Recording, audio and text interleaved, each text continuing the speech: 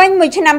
2017គ្រោះថ្នាក់ចរាចរណ៍នៅហ្វីជីផ្តាច់ជីវិតមនុស្ស70នាក់ជាតួលេខខ្ពស់បំផុតប្រចាំទសវត្សរ៍អាជ្ញាធរហ្វីជីនៅថ្ងៃអង្គារនេះបានបញ្ជាក់ឲ្យដឹងថាមនុស្សសរុប70នាក់បានស្លាប់ដោយសារគ្រោះថ្នាក់ចរាចរណ៍កាលពីឆ្នាំ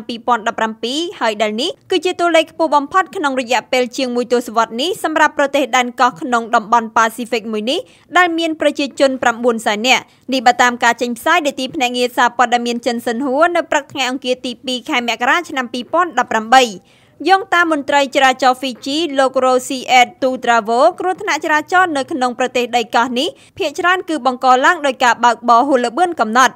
លោក Tutravo បន្ថែមថាស្ថិតិខាងលើបានបង្ហាញយ៉ាងច្បាស់នៅអំឡុង15ថ្ងៃដំបូងនៃប្រតិបត្តិការមួយឈ្មោះថា Operation Ulodi ដែលបានរកឃើញថាការបើកបរហួសល្បឿនកំណត់មានជាង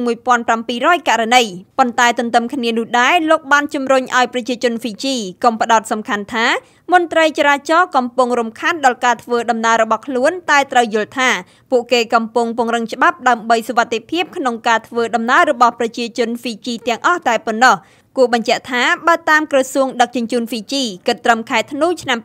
2017ចំនួនយានយន្តសរុបនៅក្នុងប្រទេសមានចំនួន 11763 គ្រឿងនិង 72% ជារបស់ឯកជន